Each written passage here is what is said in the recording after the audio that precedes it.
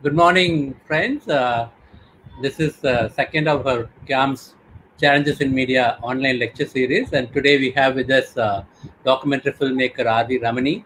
He's a great friend of mine and a very accomplished documentary filmmaker, and his experience spans almost 3 decades. His first documentary was released in 1991, and it's going to be 2020. We are almost near 3 decades is coming to an end, and he's still active. And the important thing about Ramani is his style of filmmaking, documentary filmmaking. It's something completely different from what I've seen elsewhere. And the unique style, call it in whatever name, he himself uses the impressionistic style. It's interesting. Nevertheless, um, from among the very many films that I saw, one of the earliest films that I saw in 2003 was Ni Yenge, which was about leather puppeteers. And the film, believe me, the documentary film, believe me, is about 2.5 hours. And I have a confession to make to even Ramani. I was invited. I went there. I was wondering, who is going to sit and watch 2.5 hour film? Let me give my attendance and watch for a while, and then probably I'll leave.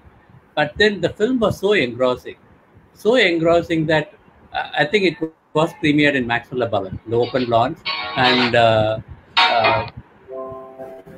the film was so engrossing that no one in the audience ever left. And when the film ended after 2.5 hours, it brought tears to our eyes. Every one of us got up and gave a standing ovation to Ramani. And that was a great work, the documentation of leather puppeteers traveling across South India, Tamil Nadu, Kerala, Karnataka, Andhra, and all that. And the thing is, he goes, makes a film, becomes a part of the community, the nomadic community of leather puppeteers.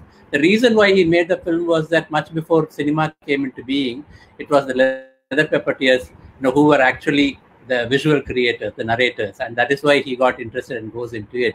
But it also looks at the film operates on many levels. And one, yes, it's a kind of a documentary. Another one, it's a social documentation also of vanishing tradition, and it's a very moving account. From that, I've been watching Ramani, and it has been a very interesting journey. And recently, he did the film Oh, That Is Banu. Again, another interesting work which won a Bala Kailasam award. So Ramani is going to talk to us on all his films, his journey. Not every film he'll be able to talk to because we have a limited time, and I'm sure there are a lot of people who are there to ask questions also.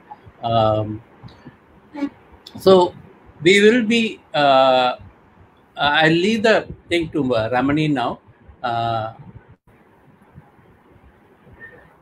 Yeah, no. So Ramani, from now you take over and please talk about your journey. Thank you. Yeah.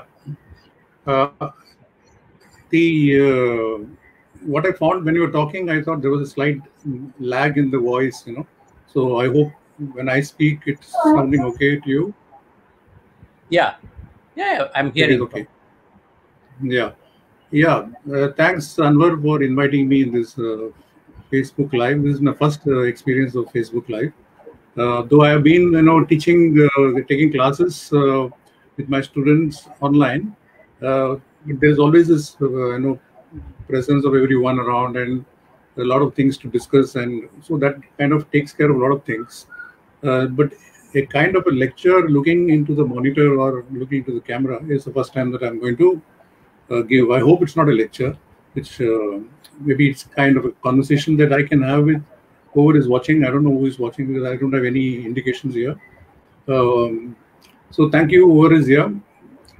Basically, the idea is that spend this 1 hour time in a constructive way, in a way where we all exchange ideas, thoughts.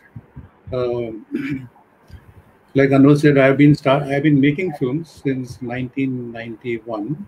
But even before that, I've been making films in the sense that I've been associated with many films as a cinematographer. My qualification is primarily a cinematography, graduation from FTI. And then I've been basically wanting to be a cinematographer, and I've been working on many films. Uh, One of the but as I was working with many directors, doing one of the film, maybe some of you might have seen, is a film called Kutti Japan in Kurandaigal, which is a film on the Sivakasi match industry, children working in the Sivakasi match industry. So, The Children of Mini Japan, that's the title in English, made by Chalam Benurkar, who's from friend from Bangalore. So that film was one of the films that I've been associated as a cinematographer, and also many other films. So by 1991, that's the time, I thought that I should make my own film, like start making my own films, maybe. Basically, to understand that, because I realized that there is a I film when I'm doing cinematography. There's a certain instinctive way I work, and I wanted to understand what is the logic of this kind of working, and whether I can give it a form on a larger level. Because in filmmaking, it's always a group work where there's a cinematographer, there's a director, there's a producer, there's a sound recordist, there's an editor. Sometimes all of them could be one, like the way it is happening right now with me in many of my films. But it is essentially group work, and it is a nice experience of working as a group. But I was very keen whether I can find a logic of my way of filming, which even sometimes surprises me. Uh, Whether I can give it a certain kind of a form or a structure, and that maybe we can call it a film. So that was a basic starting point, and I experimented with this film called Sa. Sa, SAA, that's how I called it. There is no spoken dialogue in the film. There is only sounds and effects and music and all of that. Um, yeah. So that film is the first experimental film where it is completely a personal, whatever. Anwar, how do you change this display into a thing? There's a Share Sridhar. screen.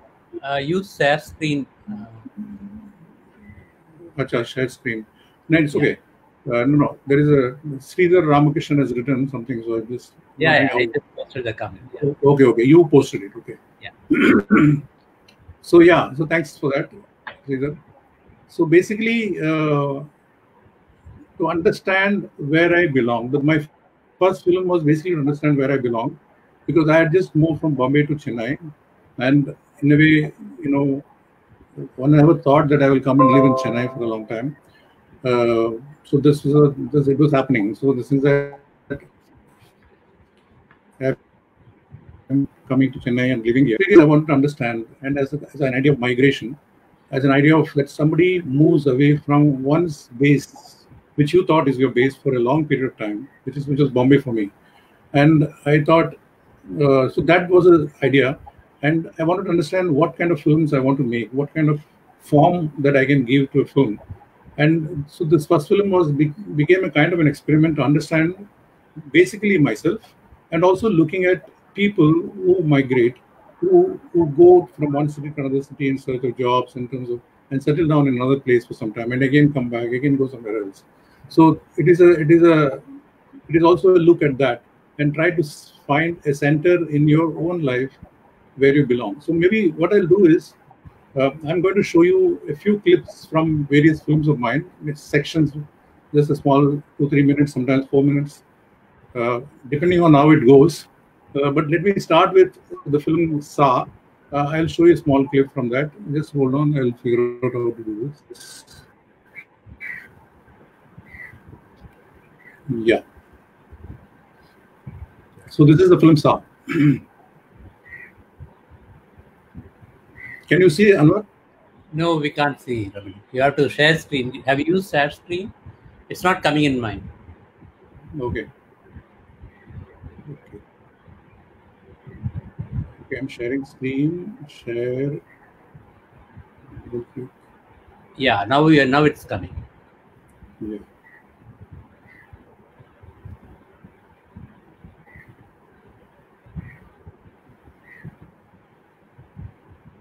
Yeah. So this is the film Sa, made in 1991, shot in 16 millimeter.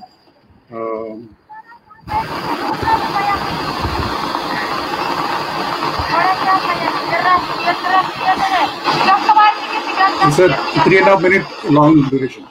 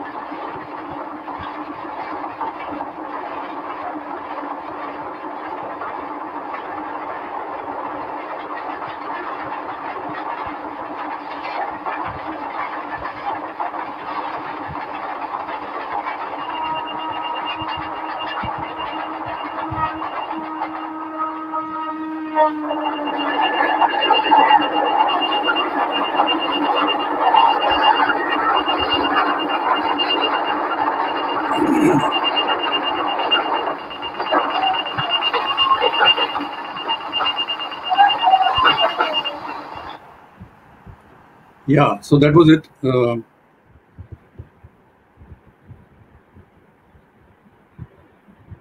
Yeah, let me see. Now, what I should do is leave studio, right? No, not leave studio. No, leave it. Keep the screen. If I You can just stop now. Stop the screen. Okay.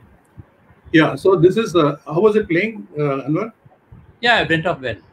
Okay, great. So yeah, so that was the first film that I started with. It was completely like this. It is, and it goes on to a tribal population in near Maharashtra, kind of Madhya Pradesh border, and Chikaldara. And then I film a lot there, and then comes back to Bombay, the local trains. So it's like a kind of looking at various kind of rhythms and trying to figure out where I belong. And so yeah, so that it is Abrar, though. I mean, it's been 30 years since I made this film, and I still don't know how to define this film. I mean, there is a synopsis that is written, which keeps changing also. I call it looking at the flux of rural and urban rhythms. and magnetic flux, or I would say that looking for my own space within a flux of various rhythms, that is rural and urban. Because what I felt was that the people from village migrate to cities, and whoever living in city are migrant people mostly. And so I was basically looking at that, and what is the rhythm they find in reaching a place called Bombay, where getting into the train in the morning peak hours traffic, just to get into a train itself is a huge relief. You know that you belong to the rhythm of Bombay. So I saw Bombay, the local trains of Bombay, as a rhythm, and that one wants to belong to, and that rhythm is created by people who migrate from mostly in rural areas, and so basically trying to juxtapose these two and see a flow within the narrative, and whether the narrative can hold on itself like this. That was one of the attempt, and since then, what I've been doing is most of my films are search into something or other, uh, because I was very keen on looking at abstraction in filmmaking. Like in filmmaking, like you can see the image that I'm present in front of mine. It's a very kind of figurative image. I came in contact with a lot of painters and artists, friends of mine, mostly in Cholamandal. Uh, so developed a lot of friendship and started looking at works very strongly. Adi Mulam is one of them. Bhagwan Chavan is one of them.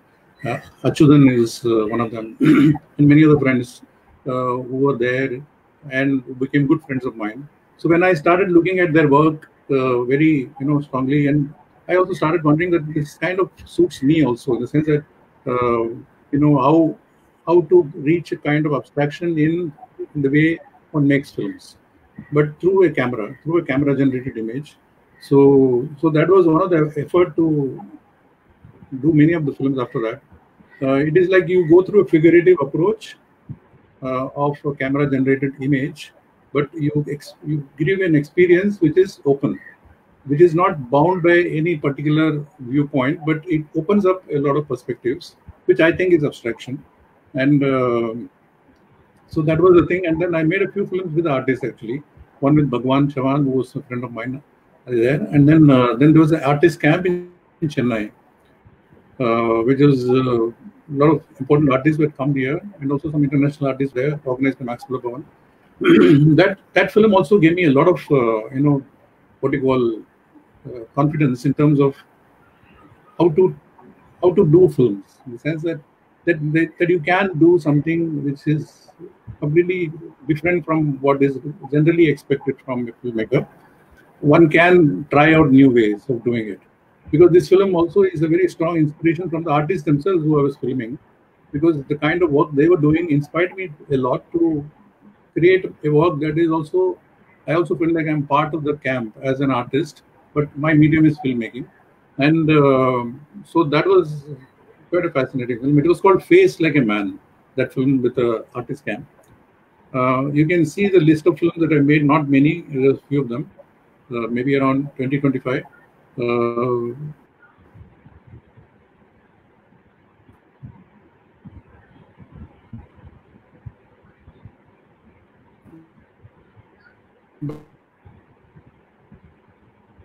But Ramani, there are many other films which, yeah, now it's come. Yeah. So that's the kind of effort that I was going through making films like this. And probably, I will come to quickly, I'll come to 2003, which is when Anwar was talking about a film that I made, which is actually one of the longest film, a longer film rather. I made even longer film before that. This is 2.5 hours long, like Anwar said. This film was quite a journey for me, because it took me about around 5 years to make the film. And I did a lot of research initially. I wrote a kind of a huge script, which is kind of a using, then tried to get funding for the film, and then some support I got from India Foundation for the Arts in Bangalore.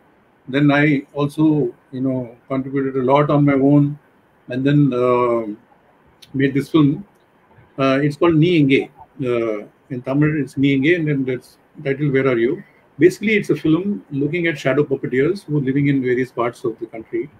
But starting from Tamil Nadu, going into other places in Tamil Nadu and in other southern states, and then come back to Tamil Nadu. That was the journey of the film. It is not online. I have not put it online so far. I might soon, because there's some corrections I'm making on the visuals, because something has been spoiled. So I had to rework on that. So this is a small. I was thinking of showing 2 clips. Maybe there is a chance I'll show 1 clip later, but I will limit to 1 now. This is a place where near Madurai is a place called Kadachanendal, and most of the puppeteers stay there, and the entire community, the families and other relationships, they all stay there. But in that particular Kadachanendal, there is only one Durai Raja Rao who was there, who's presently no more. He has passed away. He was one of the puppeteers who was living there, and so I went to meet him. And then this is a sequence of that particular village in Kadachanendal. It's quite an amazing street, and the kind of reception I get from them also. So I will show that sequence. It's a slightly longer sequence than this one what I showed. It's around 4.5 minutes long, or maybe 5. But just see it. It's quite nice to watch it. And so there's also Anwar's. I remember Anwar was very touched by this film at the time. Okay, so let me present this. I have to again share screen.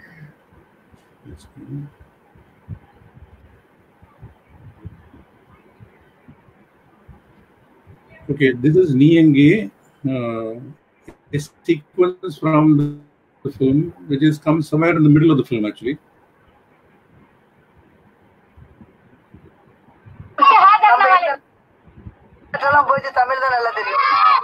என்ன தொழில் பண்றீங்க? என்ன தொழில் பண்றீங்க? நாட்டுக்கு வந்து மராட்டெல்லாம் போயிட்டு தமிழ் தான் நல்லா தெரியும். என்ன தொழில் பண்றீங்க? எல்லாரும் ஒரே இடத்துல போய் கைரேஜ் பண்ணுவீங்களா? தனித்தனியா போயிருவாங்க. ஒரு ஆள் வந்து ஆள் இல்ல, குடும்பம் 4 குடும்பம் 5 குடும்பம் இந்த திருச்சூர் பக்கம் போவாங்க. 4-5 குடும்பம் மெட்ராஸ் பக்கம் போவாங்க.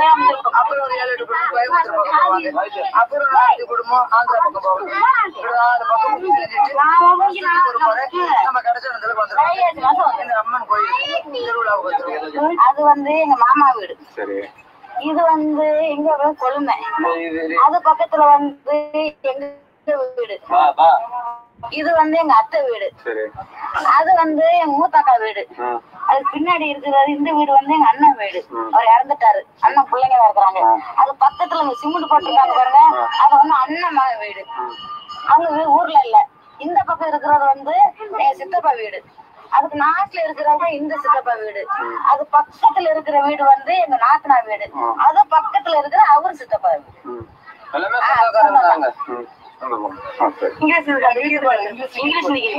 इंग्लिश गीत आहे ना मा ते बोल बा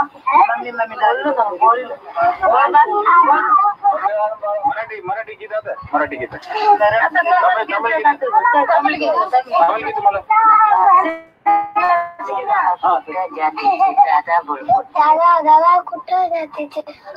दादा दादा कुठं जाताच्या दादा मी दुकानला जाता का? तुम्ही काय बार घ्यायला जाताच्या? तांदूळ मेंदूळ घ्यायला जाता का? येताच्या का? तुम्ही कोण गावाला जाता? तुम्ही कोण गावाला येताच्या दादा? देवी जाऊन आमच्या गावाला यायला का दादा? எப்போ ரொம்ப பழைய பாட்டு போல இருக்கு.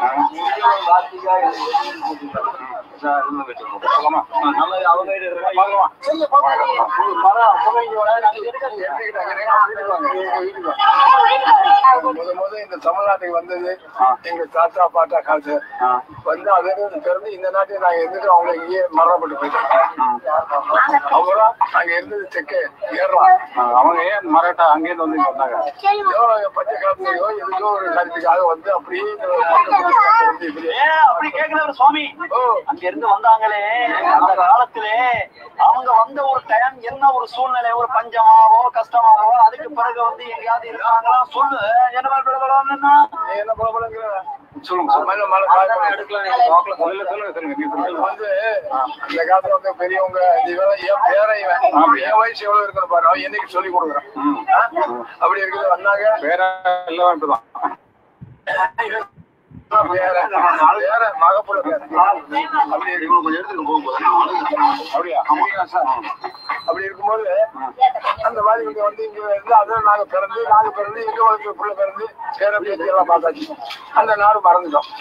அந்த நாடுக்கு திரும்பி வர்றதில்லை.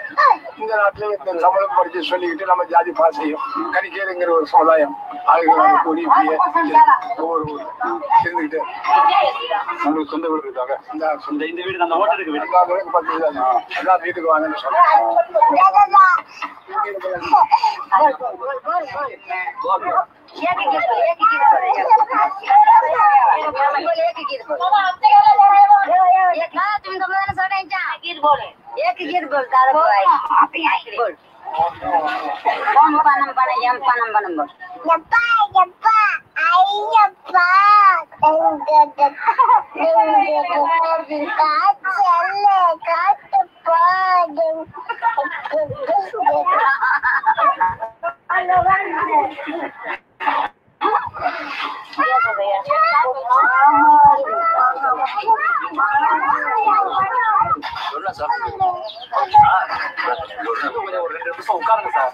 உங்களுக்கு கால் வலிக்கும் இல்ல லைட் போட்டு எடுத்துக்கலாம். நீங்க அதான் பிரச்சனை. லைட் போயிடுச்சுன்னா அப்புறம் நீங்க வர முடியாது. லைட் போயிருதுக்கு எடுத்துக்கணுமா? அதான் ஒரு நிறுத்திடும்.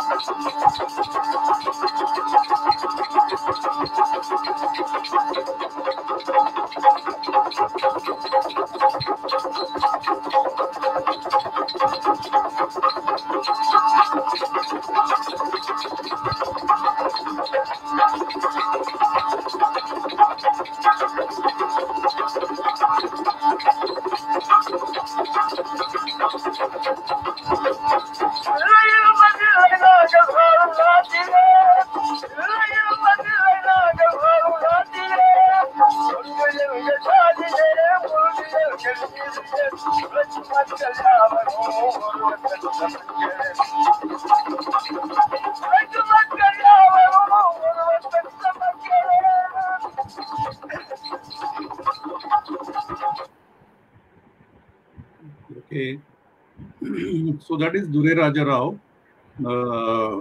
who is from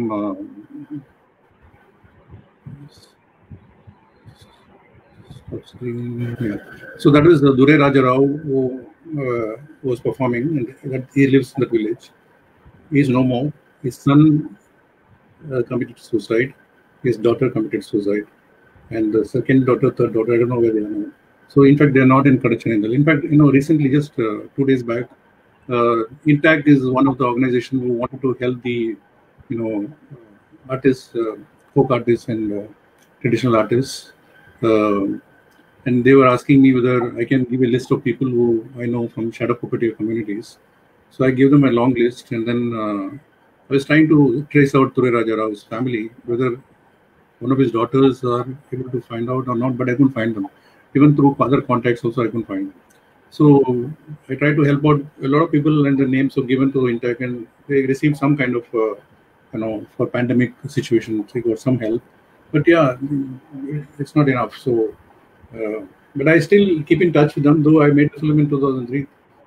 And I felt like part of that family, because whatever they are going through, I mean, I call them the original filmmakers, even before cinema as a technology came in.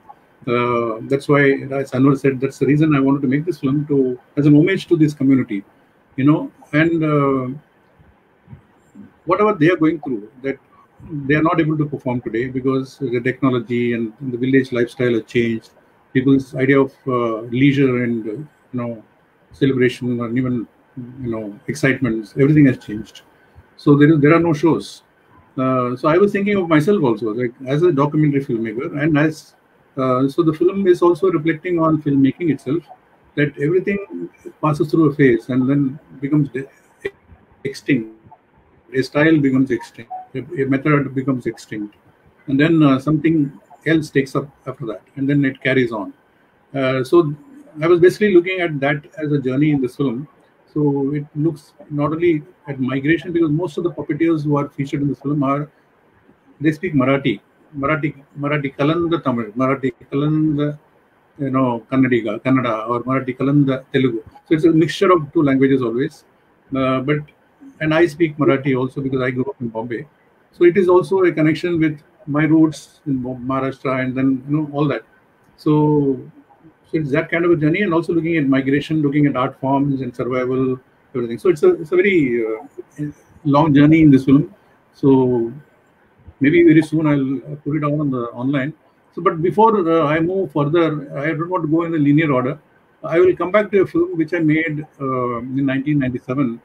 A film on this film actually started trying to understand what is this quality of surrender. Why we create people or gods or any icons or any kind of thing where we have to surrender, where we feel we have to surrender. Because I think surrendering is one of the biggest act, if it can be done. I mean, it's almost an impossibility. I don't know anybody in my this thing was who I feel have done it. But it is an act that drives people towards creating a people and creating gods and the feeling of surrender.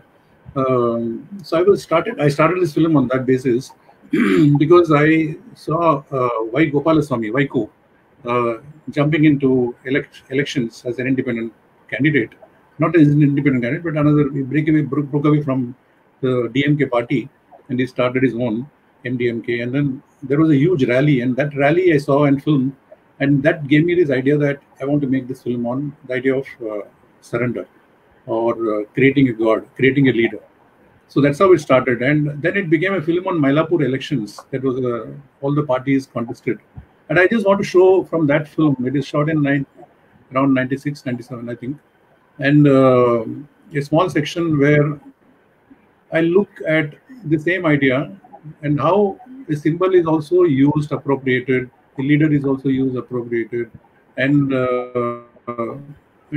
but still we create leaders and all that. So this is just one small section I want to show from that film. The image quality is not so great, but I don't know what to do, because all this transfer back from the original tapes and all costs a lot of money, and then I just stay away from it. Yeah. So this is again, I'm sharing screen and share screen. Okay. Then,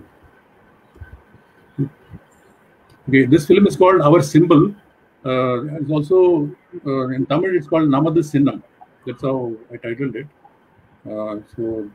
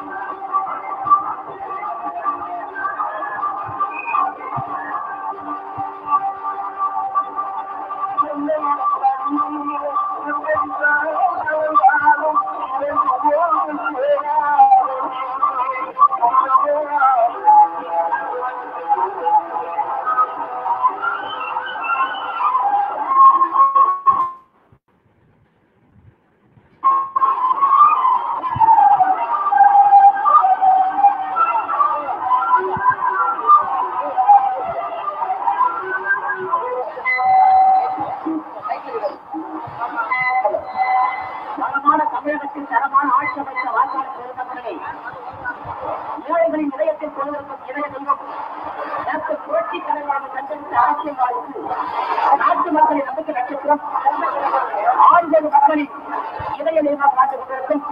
தமிழகத்தின் நிரந்தர முதல்வர் doctor கோட்டைக்காரன்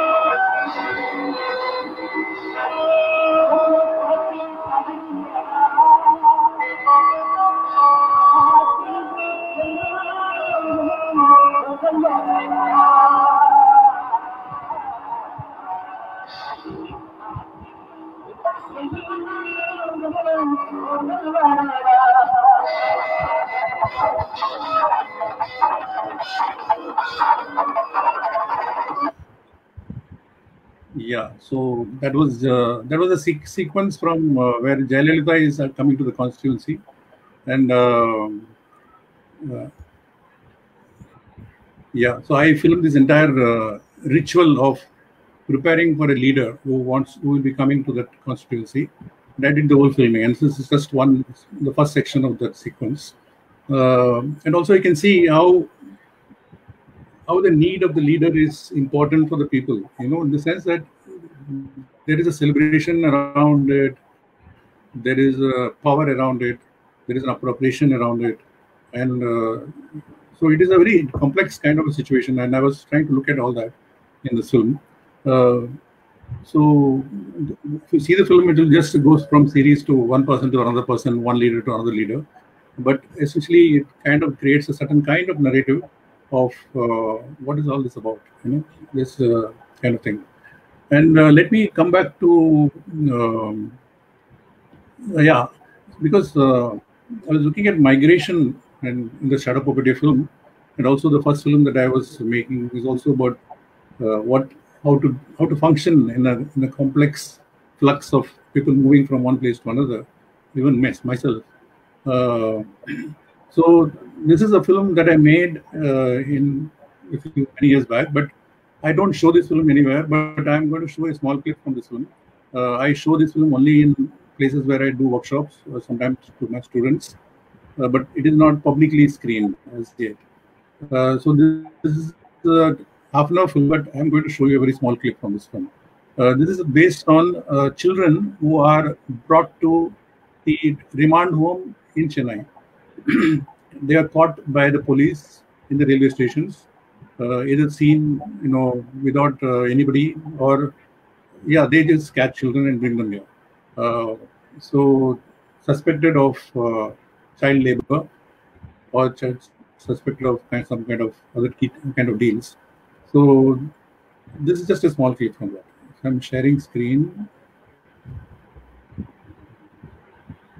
Yeah. So this film is called Mera Gaon Hai Bombay. In Hindi, it's called Mera Gaon Hai Bombay. It's a Tamil English translation will be My Village is Bombay.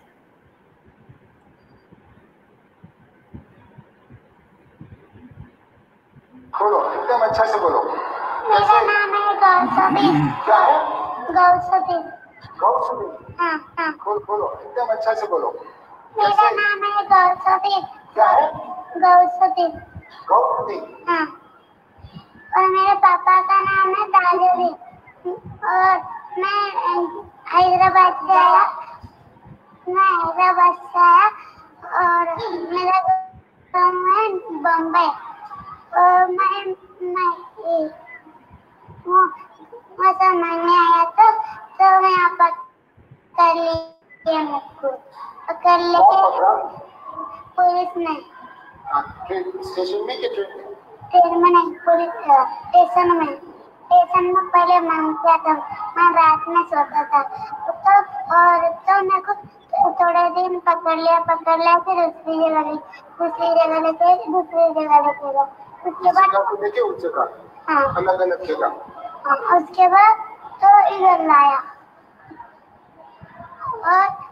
मैं रो रहा था तो जगह लगा मैं उधर स्टेशन पे रोया मैं पकड़ लिया तो यहाँ रोया उसमें और उधर रोया फिर रोया। तो अभी यहाँ कैसा है? कितना दिन हुआ तुमको? मालूम नहीं।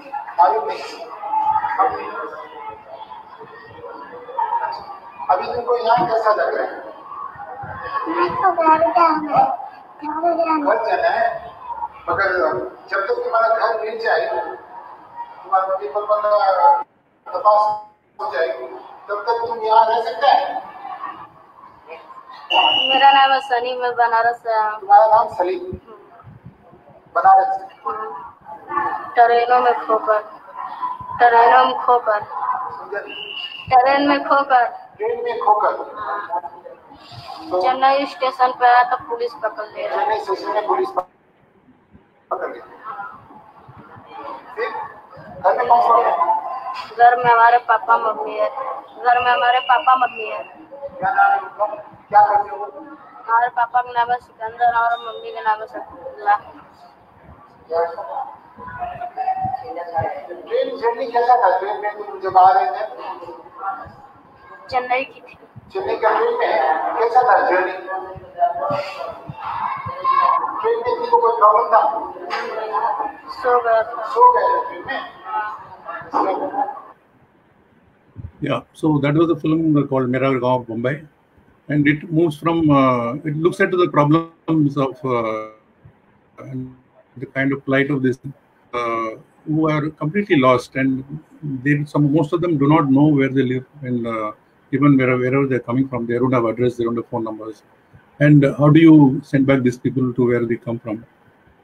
They are caught basically on the pretext that.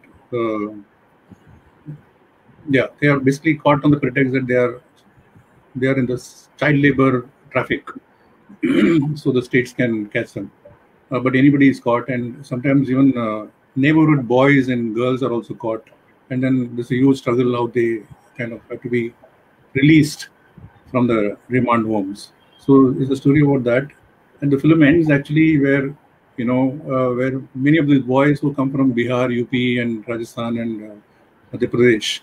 Now, many of them are being sent back in a train with a police escort, and so that's where I end the film in the Chennai railway station, where these people are just sent back, and most of them do not know what their plight is going to be, because they have not. Some of them made contacts with their parents. Most of them have not made any contacts with anybody, but they are sent back to their places. So. Yeah, so it kind of reverberates in what's happening today, in the sense. So it's one of the reasons maybe I thought of this film today, and also I realized that while putting the list today for what I could present today, I realized that it is all going towards the aspect of migration. So let me look at Anwar. Can I take one more clip? Yeah. Okay. Fine. Yeah. So this is a film I made with another colleague of mine, I would say, or a filmmaker friend of mine, is senior to me, but somebody who is made a big name in documentary filmmaking and is also an activist. He calls himself an activist and then a documentary filmmaker. His name is Anand Patwardhan. So I made a film with him.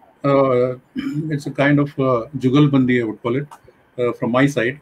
But I don't know whether he thinks like that, but on my side it is Jugalbandi with him. And so I'll show a small clip. Again, there is an aspect of migration in this also. Just watch this.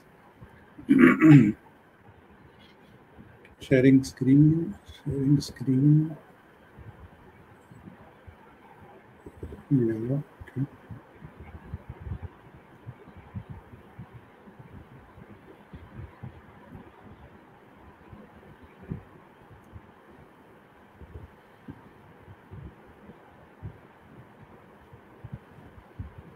Yeah, the film is called Hindustan Amara. It's a 98-minute film long, which based on Anand Patwardhan screening events. Wherever he goes and screens the film, I filmed in that place. Yeah.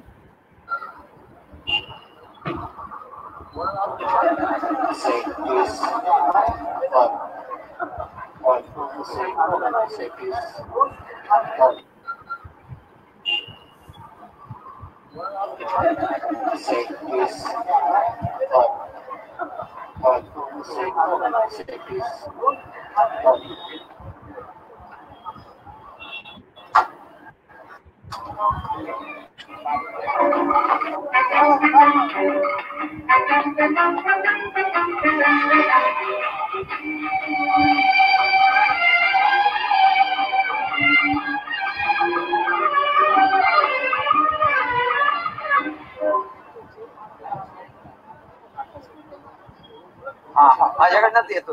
Okay, आता माझ्याकडनं घ्या.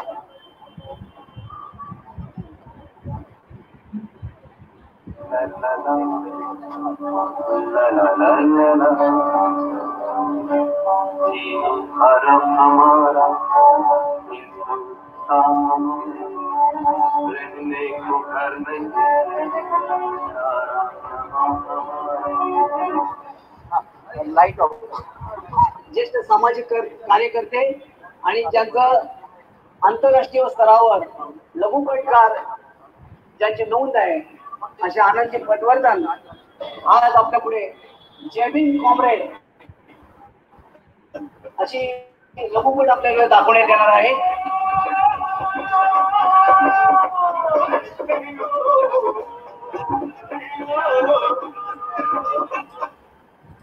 Four by three करती, 4 ये बराबर नहीं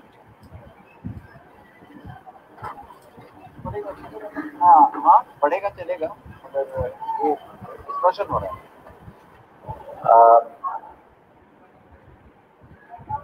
Okay, now everybody is sort of settled out, so I'll just tell you how the film came to be made. Some of you may remember that on July 11, 1997, people in the Ramabai colony in Ghatkopar in Mumbai, they woke up at 6 a.m. They saw that their statue of Dr. Ambedkar somebody had put a garland of footwear, and people got very upset and they threw stones, they damaged some cars. Within an hour, police, CRPF van came and they just blindly started shooting. 10 people were killed. 4 days later, on 15th of July, Vilas Gogre, who was a musician, who had actually sung in one of my films. I don't know, some of you may have seen Bombay Art City, Hamara Shehar. And throughout the film, I used the song that Vilas had sung. And he got so depressed at what had happened. And he felt that now, what can I do? And he committed suicide. He hung himself. So I wanted to then look at Vilas was no more, so I started looking at other musicians like him. From the tradition, whether it's the Ambedkarite tradition or the left tradition or the mixed tradition. And so this film it goes in many different directions.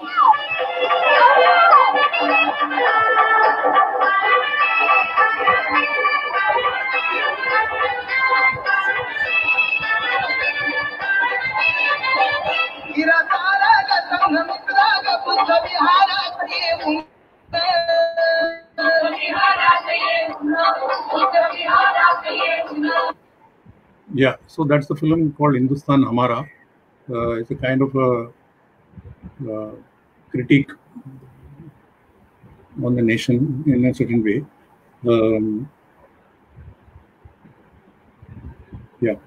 So I'll stop here with the selection of a few of the films.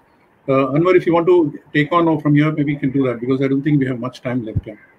Yeah, no, we can increase the time. Okay. One is that what I liked about, I'm just going back. I want to interrupt in between, but I didn't want to do it. I want to keep the flow. About Ni Yenge was that, Ramani, when he made the film, I think it was done over a period of time. It was not just quickly in a year or so. And he goes and shares the material with the people whom he has filmed. And there is a moment when they are all watching. All of these people are watching the film. The leather puppeteers, their family, all these people are watching the film. And, I think they are also reminiscing about their past, their times, their happy times, glorious times, and all that, tears flowing in their eyes. That is something that I liked about Ramani, filmmaker who is also honest, who empathizes with his subjects and deals with it. and is confident enough to show it to the subjects. You also have filmmakers where it is problematic. Once you finish, they don't want to show it to the subjects. So that way, that association, I'm glad that it's still continuing in the COVID situation also. That Ramani is continuing that association with the help of INTAC, and the people are. So that is it's a lifelong involvement as a filmmaker. It's not just one.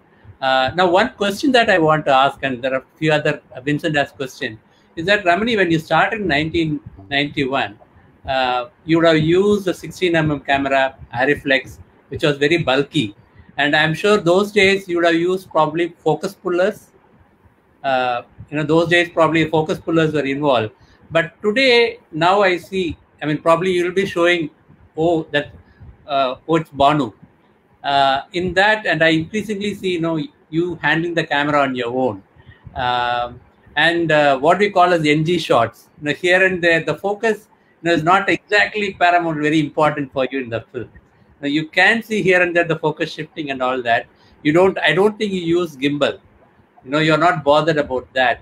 But still, it holds. The thing is, you are very confident about your craft, about the subject, the content, that probably holds a film.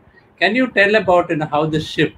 It would have been difficult for you to move from Arriflex, in the sense using a focus puller. I don't know whether you're using a focus puller at that point of time or you're trying to innovate.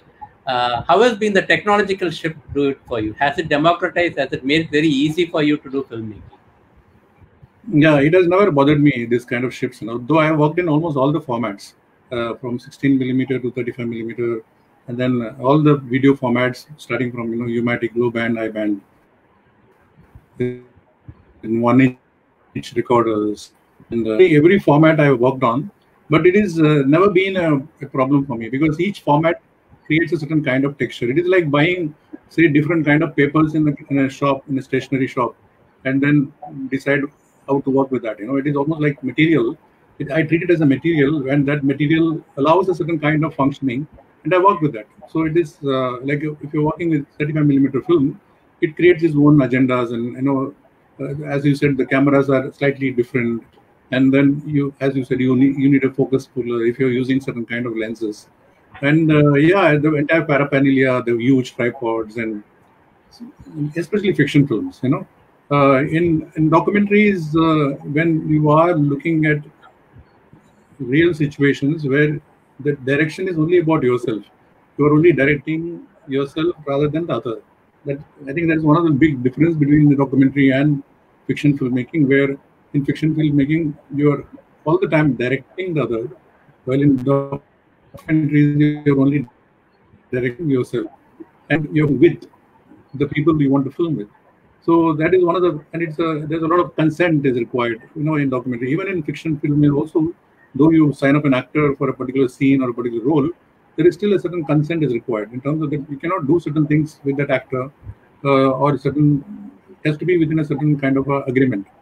Even in the non-fiction film, which is what I mostly do, there is a consent required, and the technological shift, I only treat them as material, and it has never bothered me. In fact, most of the films are films which are not funded, which have started only because I want to make a film. I felt that there is a film possible, so I don't go around asking for funds, because it's too late already. There is no written concept written, nothing like that. So I just start, and then go ahead, and then you're not very confident in terms of how to define this film, because I don't want to define it at this stage. I would rather see what kind of film comes out. So if you propose to anybody saying that this is the kind of film making, because that becomes a commitment, and it's very dangerous for me, So I thought even the people who want to commit financially, they are also in a risky position for working with me. So that is one of the reasons I just do it on my own and go ahead. So yeah, in terms of lensing, the choice of lensing, for example, if you are working with 50mm lenses or wide angle lens, most of the time the focus pulling you can manage. But you are working with very choreographed situations, slightly longer lens, a telephoto lens or something like that. So there you need a focus puller. It's difficult to do it on your own. But the situations that I choose are all advantageous to me. working as one-man crew or maybe two people, 3 people crew. So yeah, I had worked with larger crews. I worked with 1 or 2 members. I worked with 1 member assisting with me, or sometimes just on my own. Most of my recent films are all just on my own. And I work in the area where I can function. So it is not that I can do everything, but I choose things that I can function on my own. Yeah, that's all. In your latest film, I mean, it is Banu. There is Banu Rao is again and again asking you the question, number of times. What do you do? What do you do? I remember this, famous. I don't know whether it happened, but this anecdote in Tamil, where நீங்க என்ன பண்றீங்க? நான் வந்து எழுத்தாளரா இருக்கேன். What do you do? I'm a writer. So what do you do for a living? That's the next question. சாப்பாட்டுக்கு என்ன பண்றீங்க?